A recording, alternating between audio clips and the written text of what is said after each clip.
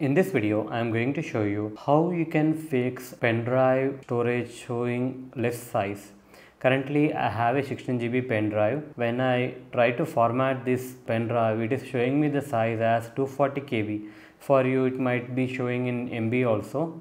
To fix this issue, we need to open the command prompt as administrator. In search box, type CMD and right click on that and select run as administrator. After opening the command prompt as administrator, you need to type these commands in the command prompt. The first one is disk part. Type disk part, hit enter. After that, you need to type list space disk, hit enter.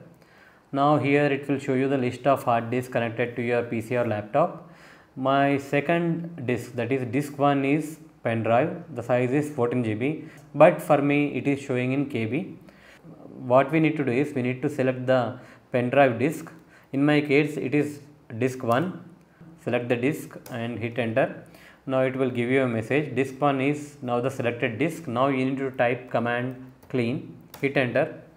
Now you can see the message, disk part succeeded in cleaning the disk. Now what we need to type is create partition space primary, hit enter. Now you can see the message, disk part succeeded in creating the specified partition, and in the end type exit. Now close it. For me the pen drive is not showing up, so I will remove the pen drive and insert it again. Now right click on that and click on format. Previously it was showing in KB, now you can see the full capacity. Simply click on start, click on OK. Format complete, click on OK, click on close.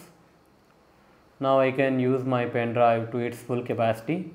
So that's it guys. In this way you can get back the free space of your pen drive. Hope you like this video. Please do subscribe to our channel. Thank you.